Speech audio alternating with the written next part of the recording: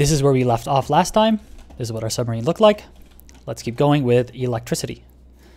So I usually start with the reactor. I press E on it, and then you can press 1, 2, 3, 4, 5, or any of these. And then I start with an orange wire, and I connect it to my first junction box, connect my first to the second, second to the third. Just all in a line like that. And then in my first junction box, I connect the super important stuff. So this could be engine right here. So what I do is I connect this. Let's actually show you how to connect. I press E right here, and then let's just say I'm going to connect, I don't know, load value. Don't do this, but I'm going to connect load value over there, and then I'm going to press E again into the condition out over here. Don't do this, but I'm just showing you how to do it. If you want to get rid of the wire, you click and you drag it off of the screen, and now it's disconnected.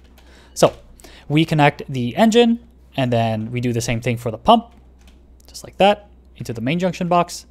And then we connect the nav terminal like this.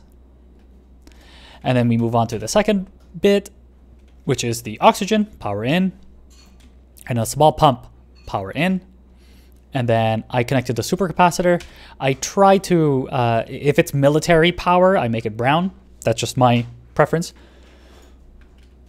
And that's it for this.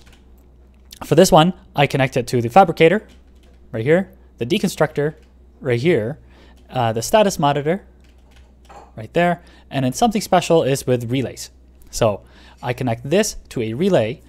Something to keep in mind with relays is they have a limit of 1,000 kilowatts of power that can go through them, which means you do not want to connect, you know, your large source of power, this nuclear reactor, to this 1,000 because only 1,000 is going to go through. You can change the number if you want to something larger, but this relay is connected to 2 lamps. They draw very, very little power. And then from these 2 lamps, they are also connected. This relay is also connected to another relay, which is down here. And then this relay is connected to each one of these diving suits, just like that. So diving suits. Something to keep in mind with relays is when they're turned off. So initially they're turned on right here, but you can add a switch to toggle them on and off. I'll show you guys how to do that later.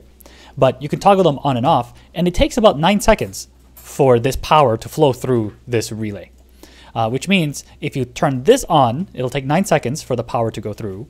And then if you turn this on, then it'll take another 9 seconds for the power to go through.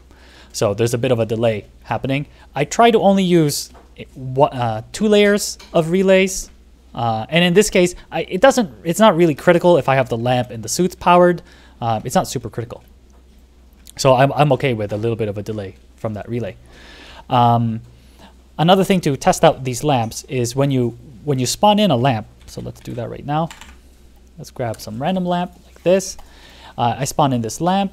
It has a range and etc. But it's not on, which means when I go to the light section like this, this lamp I turn it on. This lamp I did not. So let's turn it on now.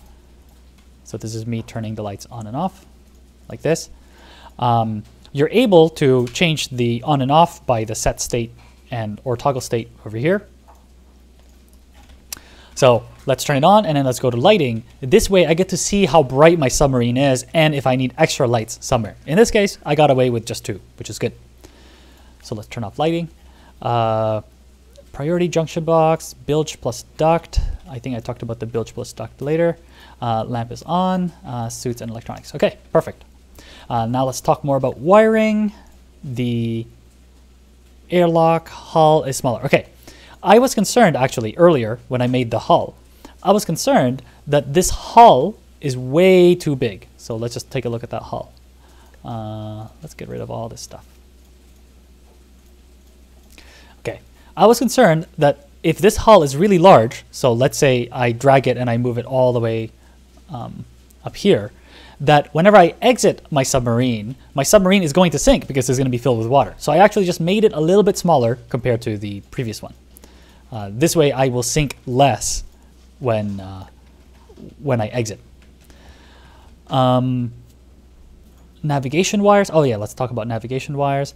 And also in the status monitor, I put it so that I don't require oxygen detectors. Otherwise, you won't see any oxygen information. So I turned that off. And then I also connected, you can also connect this into here by holding space and then left click. And now these two are connected. And then if you say display side by side, then you'll be able to see this status monitor whenever you're looking at this navigation terminal.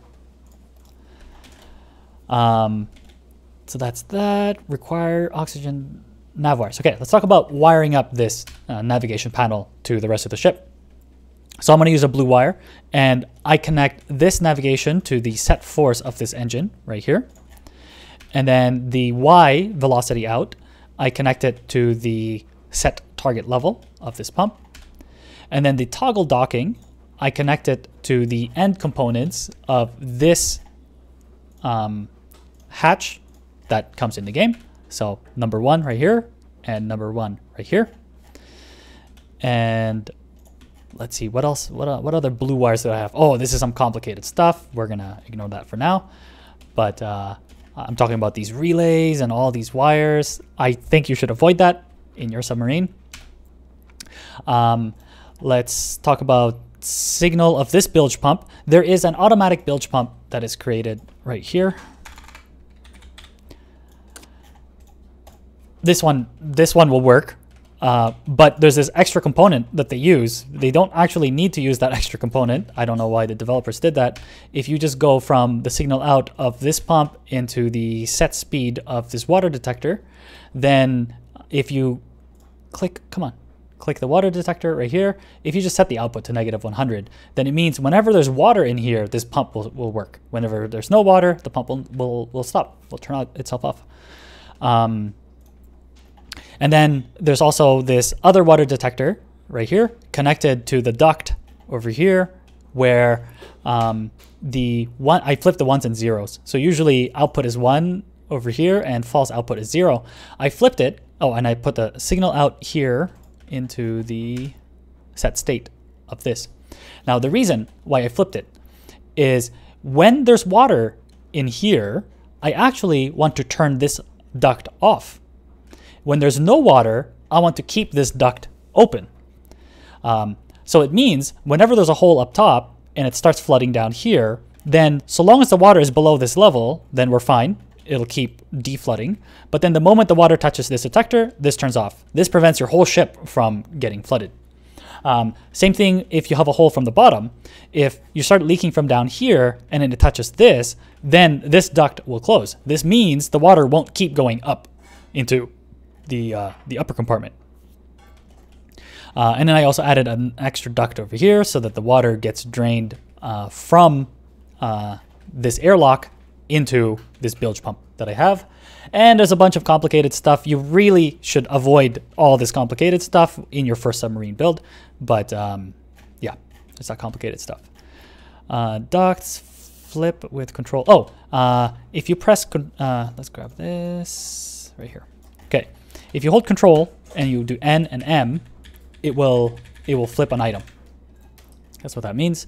Ducts, don't put detector directly underneath. Oh, another thing with these detectors is, here's another one in the ballast. In this case, I want it to go to the roof of the ballast because this ballast is going to get filled. Don't put it to the side. If I put it down here, then it means the moment up here starts flooding, this duct will close because this water detector is down here. So I just move the water detector a little bit to the side. I'm going to go through weapons in a part 3.